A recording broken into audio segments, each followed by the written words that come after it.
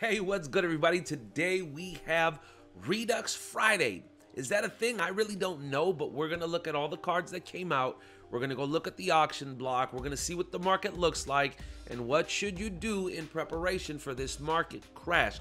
Prices have already started to come down. I anticipate that tomorrow prices will drop even further. So let's dive into it and let's look at some of these Redux. So first off, what you have here, you have Fletcher Cox is in packs now, 91. We have that Nick Chubb that came out first signatures. Card's okay. We also have Devin White, which is still a pretty good card at middle linebacker, especially with Lurker being a thing. So this card, it'll be interesting to see how prices will drop. Darren Waller, I think this is a big card that people will probably be going after. Whenever you have transitions like this, it's kind of hard, right? Yesterday, people were panic selling. These cards were going for like 400K yesterday. And what normally happens, EA doesn't necessarily boost up the odds like crazy. So what normally happens, people will panic sell the day before. And then the day these Redux come out, prices actually go up because everyone panic sold and then these cards seem rare. I hope that's not the case, but that's what EA has been doing as of late. Let's take a look at some of these other ones. Kevin Green is gonna be in packs. This card, man, I have him on a Niners team. He plays out of his mind. I actually use him a lot as a spy now. So on us, we changed our team captain to Jack Youngblood, and we were able to get edge threat for only 2 AP with 5 training. And then we have Haley on the other side with edge threat. And then we also have Reggie White at the tackle. So it kind of leaves Green the odd man out, but he's still with that 90+ finesse move.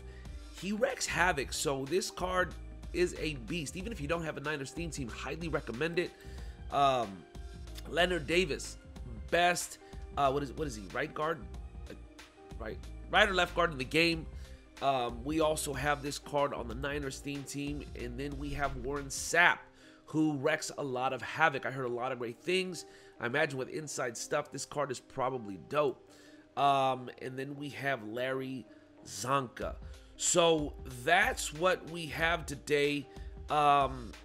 Let's dive in and let's open these weekly packs. Let's see what we get out of these. So I open two. I usually open these on Fridays. I've actually pulled heat out of them. I think I pulled a limited Marcus Peters out of one of these, and I sold it, I want to say, for like close to 900K. So let's see what we get. It's not what you want to see. Not what you want to see.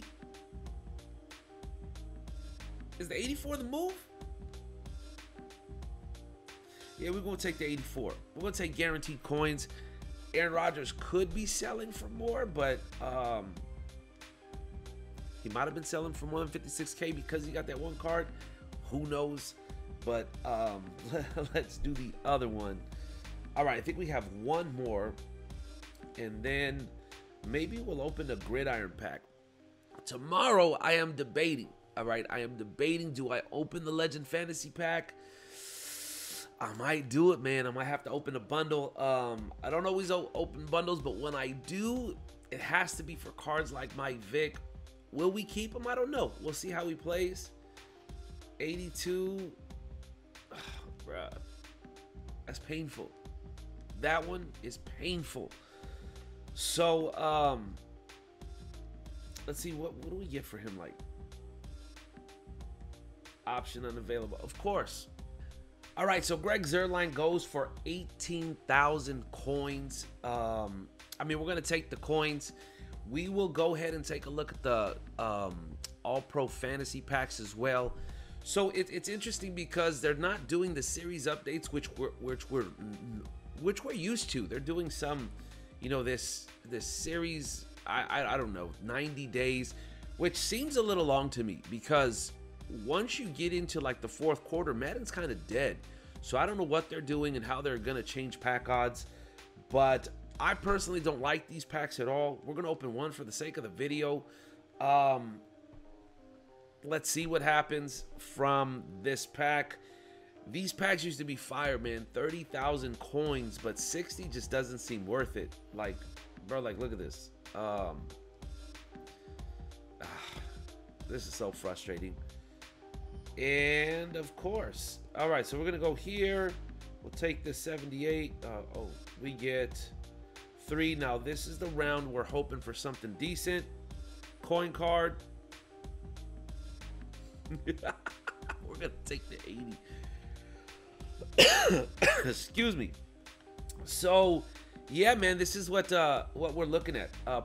Stay away from these packs. They're definitely not good coin value. 62,000 coins is crazy, bro. This is madness. Let's take a look at the market real quick. Let's see if any of these are even on the market. All right, so here we are. We're looking at the Redux of the market, and not very many of them up. Now, this could be for one or two reasons. A, packs are garbage today, so nobody's really opening packs. B, which this is what I think, they're really not that great of a pull rate.